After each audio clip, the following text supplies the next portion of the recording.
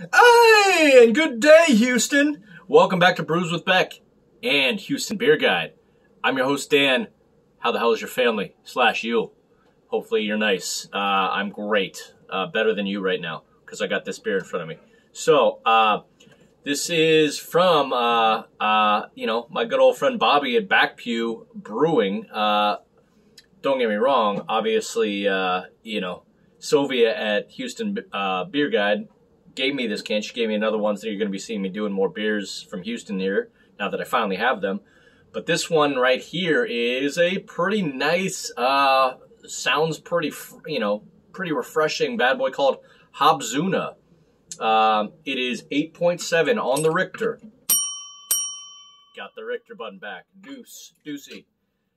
Just to give you a heads up, this can is about 2.5 months old, so it's not super fresh. So we're going to take that into consideration. I'm sure there's some sediment at the bottom, but I'm going to evaluate based on that.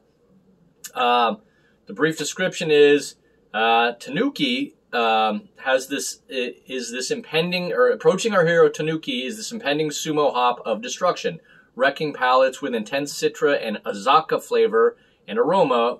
This double IPA is sure to give Tanuki a fierce battle. This beer is I think it's Kvik fermented double IPA with oats for soft flavor, heavily kettled hops in the whirlpool with citra and azaka, and then we give it a silly amount of dry hops per dry hop in this double dry hopped beauty. Say that again. Tanuki is obviously very special to Bobby and those at Back Pew. But yeah, looking forward to it. It's funny that this beer actually says that it has, oats. Some won't, say it, even though I know they've got them in them. So that's about it. Got my Dylan, Texas shirt on. Houston Beer Guide in the house. What up, Buffs? Let's get it, shall we? All right. I ask the usual favor. Please help me out and crush that like button, or just finesse it, however you want to do it. But help me out. And if you haven't already subscribed, please subscribe. That way you can sit down with all these good beers all the damn time. All right. Please like and subscribe. Help me out. Thanks so much. Booyah. All right. Let's get a little bit more in there. Still looking pretty good. Just got these shipped to me. Didn't have room in my bag to come back on the plane. Aroma check.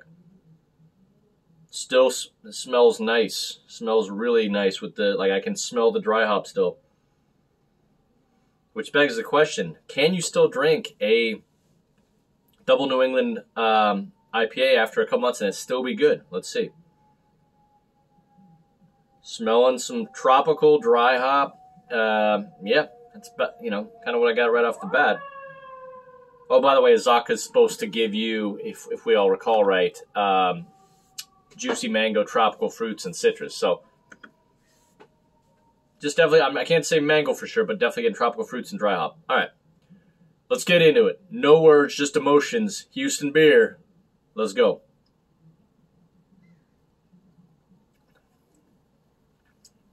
Now I get the mango. All right.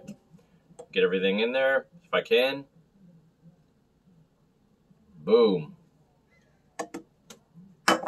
There you go. Back Pew. Take a good look at Tanuki Volume 3. All right.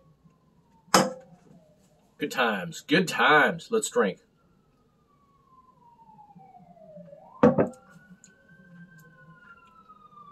Yeah, definitely still get pretty big mango. Must be that Azaka. But yeah, nice and rounded this time. Getting less dry hop with the second sip.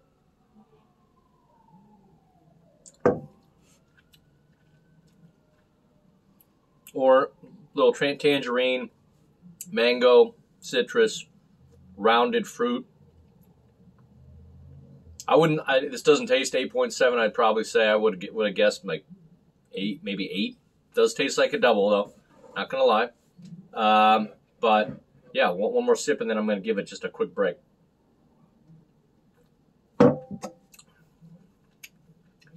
Either way, smooth, rounded, tropical fruit.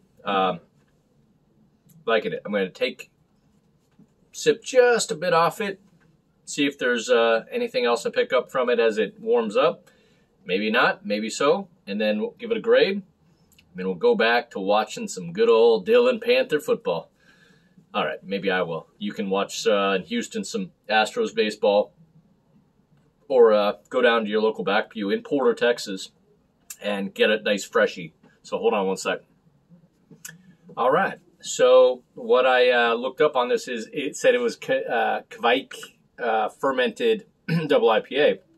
Definitely get the oats. Kveik yeast supplies tropical and citrus fruit, orange, lime, grapefruit, mango, melon, pineapple, and banana regularly. I'm definitely getting, like, I could see that whole combo, because I feel like I almost do get a little, like, ripe banana, definitely subtle grapefruit, little orange, maybe melon. And actually, like, even says you might get a funky, earthy mushroom caramel flavors or something like that. Not saying I get all, like, I might get a little, like, malty caramel malt going on. I'm not saying it's funky. It might be a little earth. But yeah, just get, for me, mango, oats, some, like I said, maybe like some like subtle caramel biscuit malt, dry hop, and all that. But for being, 2.5 months in the can, still drinking pretty dang good. All right,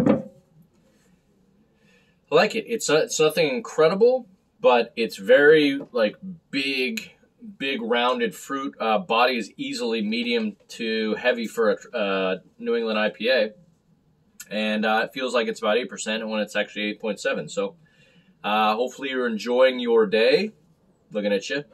Please like and subscribe, of course. And let's rate this. From stellar down to hell no. On this first of many Houston beers from Back Pew, which is actually Porter, Texas. I'm going to give this a... especially, I'll tell you that, for not being super fresh that I have it, I'm going to give it, it's creeping into solid territory. I'm going to give it a 94. It could have been higher if I probably had it fresh, but for this, I'm pretty impressed. So,